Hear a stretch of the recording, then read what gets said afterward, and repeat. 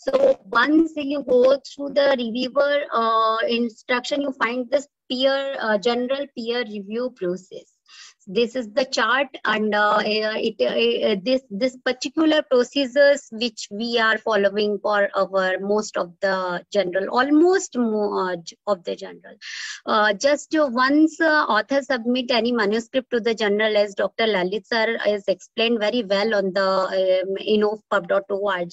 But I will just go short tour on the procedure once again. So. Once any author can submit the manuscript to the journal, then it goes through the editorial office scrutiny, where the plagiarism check through iAuthenticated software is there, and the number of word limits and the scope of the journal, it falls up to the scope of the journal or not. And the preliminary scrutiny is done through the editorial office. If it is not under the criteria, then it is be informed author at the same time. They are not even processing that manuscript further. And if it is clears the preliminary scrutiny, then we will send the editor's initial evaluation of the paper. If editors reject that particular article, then we again inform the author, and if the editor accept that article, then we are considering and invite expert to the peer review process. We sent this because we were following especially double-blind peer review procedure for our journal. So here we can send this two different reviewers, and if the experts agree to send the review report to the editor, then editor can this expert advice from the reviewers can be proceeded to the editor, and then editor will decide the next step, that it is to be accept, to revise, or to reject. If the paper needs revision, it is again returned to the author with the same procedure of double-blind peer reviews. And then this all available on the innovpub.org.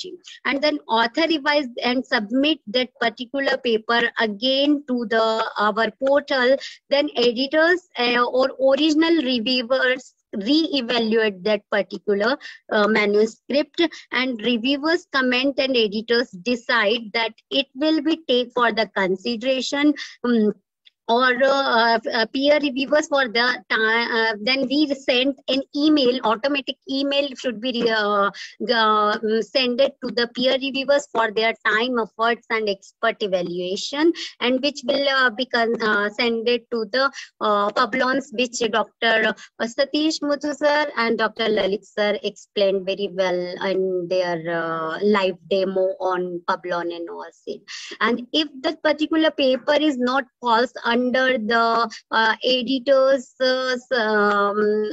choice, then it will be rejected, and if we again inform the author, and if it is accepted by the editor, then we inform the author, then the copy editing procedures is on for that particular manuscript, and finally it is published on the ahead of print issue on any of on our website. And after that, the ahead of print issues, when it is published on the website, after the publication online, e-publication, after the that publication, after a week or a 15 days, we publish in a print format. So they have that grace period also if there is any changes in the manuscript. I mean, a small mistake which is not covered at that time, then we can have that space also there. So there is no embargo period for our any of the ahead of print manuscript.